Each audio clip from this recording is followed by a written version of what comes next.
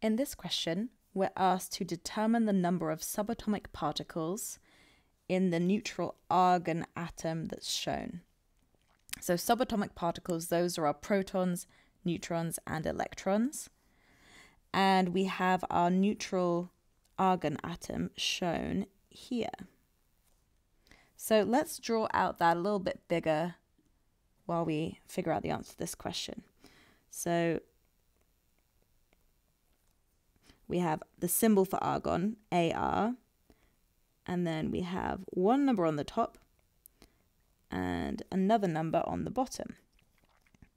So this number on the bottom here, that is the atomic number. And that tells us how many protons we have, the number of protons. So since we have the number 18 on the bottom there, we know we must have 18 protons in this atom. So let's fill that in first. 18 protons. Yeah, okay. The number on the top here, this one, this is the mass number.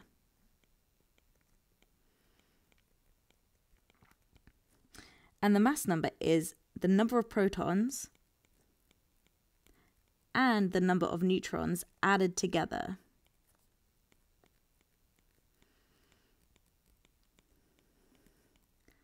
And since protons and neutrons are the subatomic particles that are in the nucleus, which is here on the diagram, and they're the only subatomic particles that have mass, together they add up to make the mass number.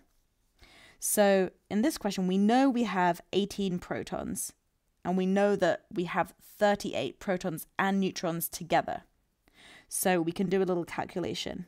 We know the total is 38, and that's 18 protons plus a certain number of neutrons. So to find our neutrons, we're going to subtract 18 from 38. So the number of neutrons is 38 minus 18, which is 20. So let's test that out. Awesome. So we've got 18 protons and 20 neutrons, and we figured that all out from this nucleus symbol that was provided. The last thing is the electrons. Now it tells us in the question it's a neutral argon atom. Neutral means it's not positively charged, it's not negatively charged, it just has zero charge. So since we have 18 protons which are positively charged, if we want it overall to be neutral and have zero charge, those 18 positively charged protons all need to be balanced out with 18 negatively charged electrons. So this is going to be the same number of electrons as there were protons.